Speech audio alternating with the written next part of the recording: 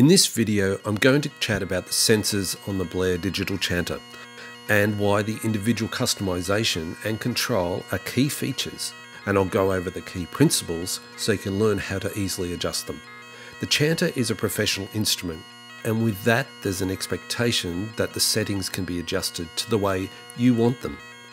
Everything from the likes of pitch, drone volume, pan, reverb, and the individual sensors can be adjusted.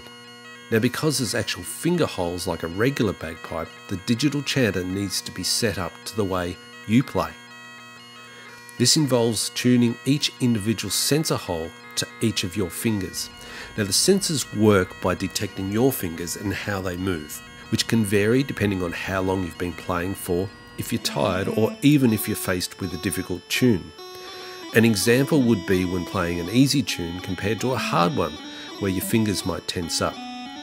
Another would be learning a tune at a slow tempo with nice clean open fingering compared to playing a tune you've been playing for years.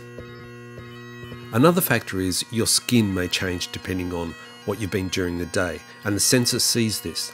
Now, if I was washing dishes all day, and thankfully I haven't been, or I'd been working in the garden, then it's possible my skin might loosen up or become hard, and the sensor would see this. That's an extreme example, but something to note. Those elements I've just mentioned will differ from every piper, and it's why the chanter needs to be tuned to the characteristics of your fingers. That's really important. The digital chanter also works the same way as a regular bagpipe, and by that I mean if your thumb is not covering the high A hole, then notes below it won't sound. It's the same as you move down the scale. For example, if you get down to D and then there's no notes below D sounding, then that D sensor is the one that's not seeing your finger. To set up the sensors, there are three key principles. The first one, when a sensor isn't detecting your finger, it's because the value of that sensor has been set too high, and you might have to press harder into the hole for the sensor to actually see your finger.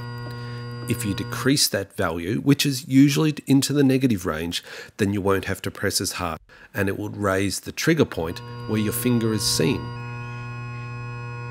The second one, when you're playing grace notes but not hearing them, or you feel there's a delay after playing a grace note, or a tune for that matter, then sensors on those notes corresponding to those fingers are likely to have values set too low. Therefore, the value needs to be increased, which sets the detection point of your finger closer to the hole. Now, the sensors detect incredibly fast, faster than what we can pick up by our ears, so when they're set correctly, there's absolutely no delay. A really important tip is to allow a tolerance for any physical changes in your hands. Often sensors are set too finely and you can return the next day needing to start all over again, so allow some tolerance. Now, the way to go about that would be playing easy tunes, hard tunes, doublings, exercises, tunes at different tempos, making sure that we never miss a grace note or any doubling, because we just don't do that, do we? So to recap on the sensors, when a note isn't sounding, it's likely because the sensor has been set too high, so decrease its value. When grace notes aren't sounding or you need to lift fingers high off the chanter, it's because the sensor's value has been set too low, so you need to increase it. And finally, always allow that tolerance, giving your fingers some breathing space if there's any variations from day to day. Now lastly, ALR. It's a feature to turn on if you're playing outside in extreme sunlight, and generally there's no need to use it indoors.